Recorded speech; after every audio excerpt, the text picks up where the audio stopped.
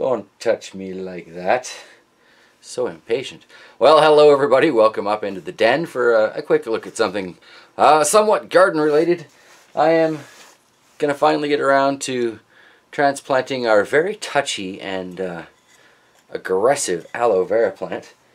And I thought I'd do that on camera because I've kind of seen a few of these videos and it looks like there's not a lot of roots to these, so I really want to check it out.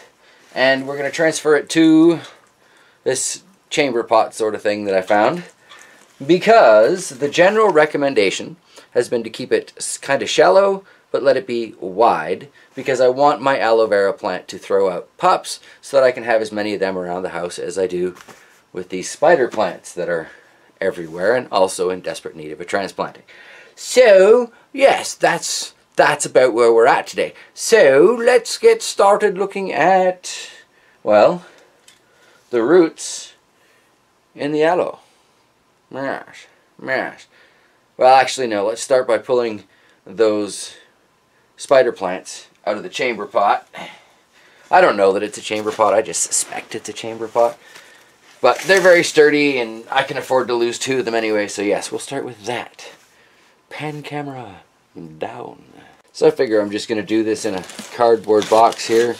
Makes it a little more awkward, but it controls a lot more of my mess. And as most of you folks know, messy is one of the things that I do best. But because the mess is controlled, I can also just be a little more savage about this. Come on, shake it out. So much for the shake it off theory. Come on. Try it this way. Woofda. Alright. Now those plants had not been in there terribly long, but it looks like they already had some fun with roots. Let's take a look at that. That's not bad. I don't want to mess with those too much. So I do have a larger planter. I was kind of thinking about maybe just putting them in there. So I think that is exactly what I'll do. I've got some potting soil kicking around, and we will plant that up a little bit later and maybe even rescue a few more spider plants out of some of those solo cups, because Lord knows there are plenty of them in there. Now, out of the terracotta, which is too bad because I was enjoying that for the weight. Alright, so in theory there shouldn't be too much root mass in here, although there is quite a bit. Maybe those videos I saw, their roots had been previously, I don't know, trimmed up. A lot of people like to trim their roots on their plants. I'm guessing I should probably spread this out a little bit, because I know when I did, let's change the angle a little bit more here. Up. Hopefully you can see that a bit better. When I did the spider plant transplanting video, I was advised I really should have paid a lot more attention to the roots and let the old soil out so they could kind of go into new soil. And I do try to listen to the awesome advice you guys give me. And really, it's that advice that's allowed me to get as far with my gardening as I have. I mean, I look up some stuff too, obviously. YouTube, not just a creator, I'm also a viewer. But, yes, most of the really useful stuff I've gotten has been from y'all in the comments. Okay.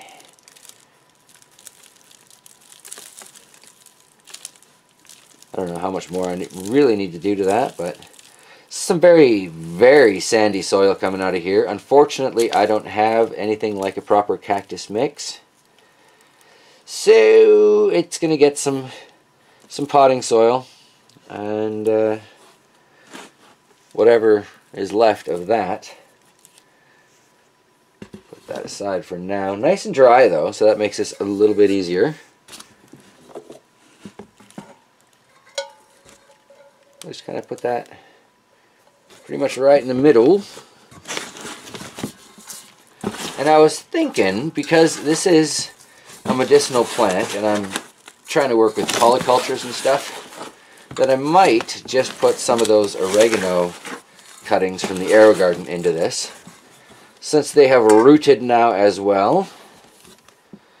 So maybe I'll just grab one of those before I get too much farther into this. Alright, you know what else I'm going to do? I think I'm going to take off some of these lower leaves and let them callus up for a few days. Ooh, that one full on broke. I was hoping to pull it off with a little bit of the white that attaches it to the stem there. That is some nice juicy aloe plant though. Alright. Once again, pretty much broke off, but a little bit of the white there. So, one more? What do you think? Third time's a charm. And then I'll just leave this plant alone for a while. Come on. Doesn't necessarily just want to come off of there, does it? Oh, and another gooey one. But I've seen a lot of videos where they'll just like cut it straight off, and that will work for cuttings as well. So I'm hopeful, you know me. Ignorantly hopeful I go through life. So we're going to top this up. And I grabbed 3 of those rooted oregano cuttings. Out of the 8 that I put into that Arrow Garden to root up, 2 of them died off right away because for some reason their pods never really took on the moisture. So that's definitely a vote for pre-soak your Arrow Garden pods if you're doing cuttings.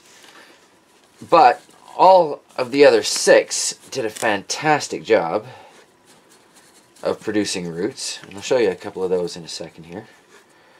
Really should have pre-moistened this soil too. Wow, this is incredibly dry stuff. But I'm going to be up here for the next little while, so I can water this in a few times.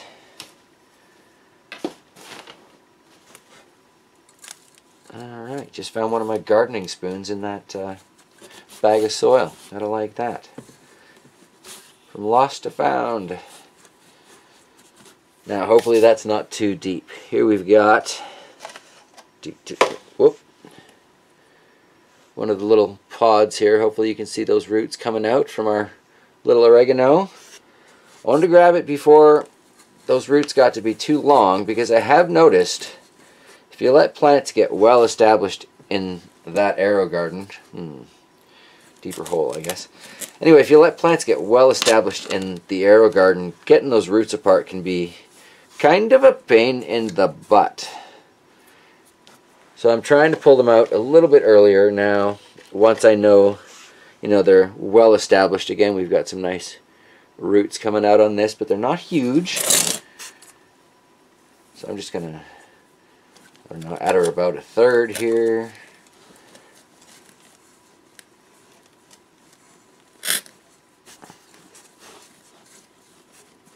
Very rough, very rough.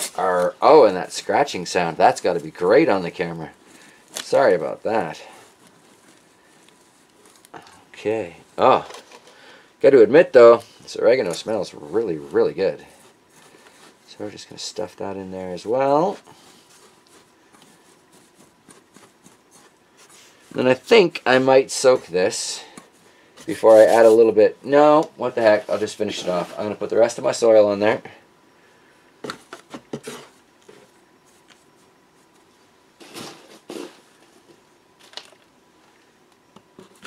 I'm going to soak that and call her done.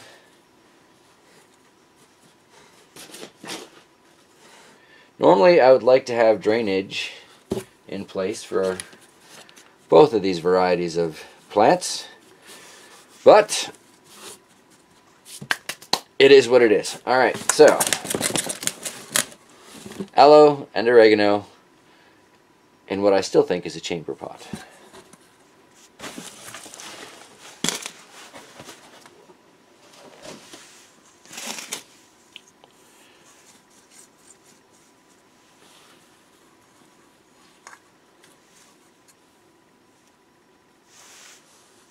Yeah, I don't know. We'll see how those oreganos do. I need to get some water into this. So this soil's been dry for a really long time. I'm guessing it's Not going to take this up too well, but I've been wrong before. I'm okay with being wrong again, you know, consistency and all that. But I know it's got room to take this whole jug in there for sure. Because that was just bone dry.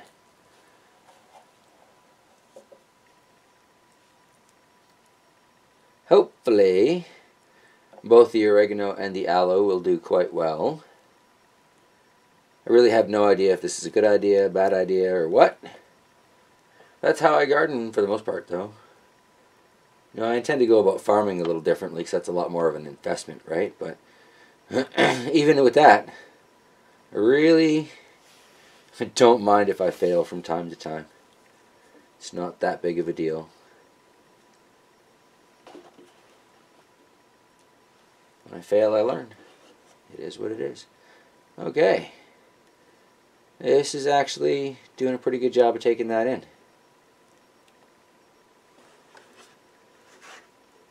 Leave that under the light, and hopefully, there. Looks a little better. Hopefully it will grow and be nice and happy. And yes, put out some pups for me. That would be fantastic. So I guess that leaves me finishing up with this spider plant here. I had got this planter for my little pepper collection, but you know, gorgeous houseplants are gorgeous houseplants. I don't want to be accused of being like plantist or anything. And getting one of these gorgeous spider plants out of those little solo cups, really not a bad thing. Making them all fit in there, on the other hand, seems to be a bit of a trick. Well, I kind of got room for one more, not really, but sort of kind of. So, let's see. Oh, got one over here.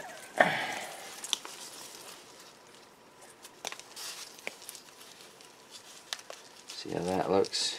Come on out there. Whoa! I am going to need to cut the bottom off of that. Look at that, eh?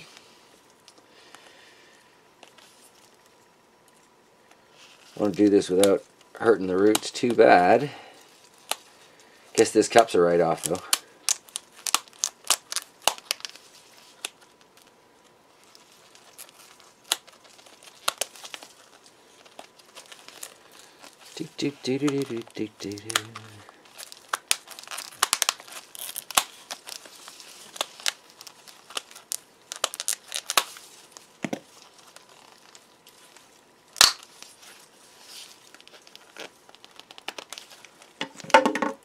Thought I went all the way around. I guess I only went 3/4.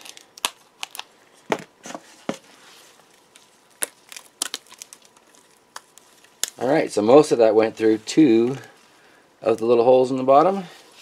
Hopefully I can pull this up and out now. Oh, we're good. We're good! A little bit of a mess there, but that's what vacuums are for. Alright, speaking of 4 spider plants in the planter. Yes, I loved the Count, it's true. The Count was one of my favorite characters. Alright, now, some of those were really wet, so I guess that'll help balance out the fact that this potting soil is really dry. Probably should have done this in my handy dandy planting box, but too late now.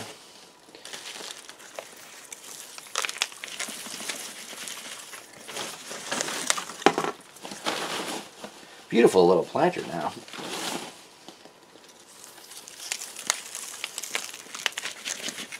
And it is truly amazing how many of these gorgeous spider plants I have around the house, from the very few that Shocks brought home all those years ago. But they are good, stubborn, and survivalist kind of plants. They're good hardy plants. They like a little abuse.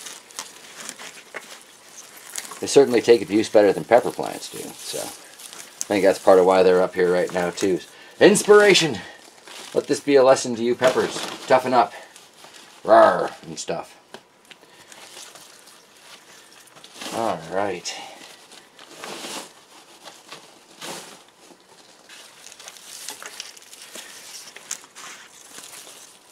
And even with as wet as some of that was, I think I'm still going to give this pretty deep watering, but it's got a nice little tray at the bottom, so we'll just let that soak from the bottom up as compared to soaking it from the top down.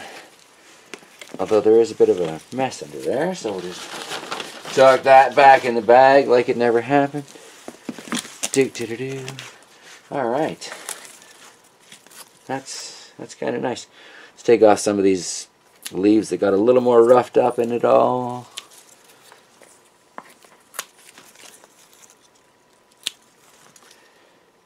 And I probably should have fluffed up the roots on these a little bit more, as I was saying at the beginning of this video about having been reminded that I should have been fluffing up the leaves on the spider plants. Here I went and did another spider plant without being nice to the roots, but yeah, I'm being nicer to it than I expected anyway. I'm giving it pepper pot.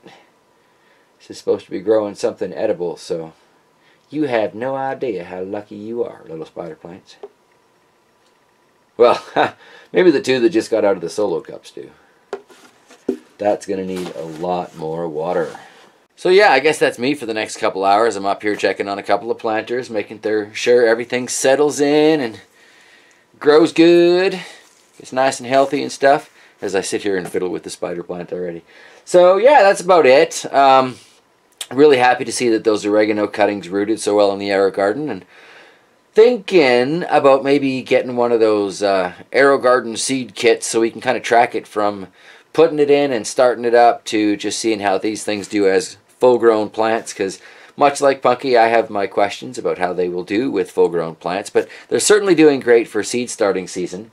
And I think I've got enough time between now and pepper starting season that, yeah, I can fiddle about with maybe a couple of tomato plants or whatever kit strikes my eye next time I'm farting around on Amazon. So, yeah, if you're still with me, thank you so much for spending a little time with me today. Sundays in the garden, you know, playing in the den, transplanting the arrow, the arrow, transplanting the aloe, the oregano, and a bunch of spider plants. All right. I think I need some coffee, so I can get that downstairs, and then I'll come back and rewater these plants. All right, take care, everybody. I'll see you next time.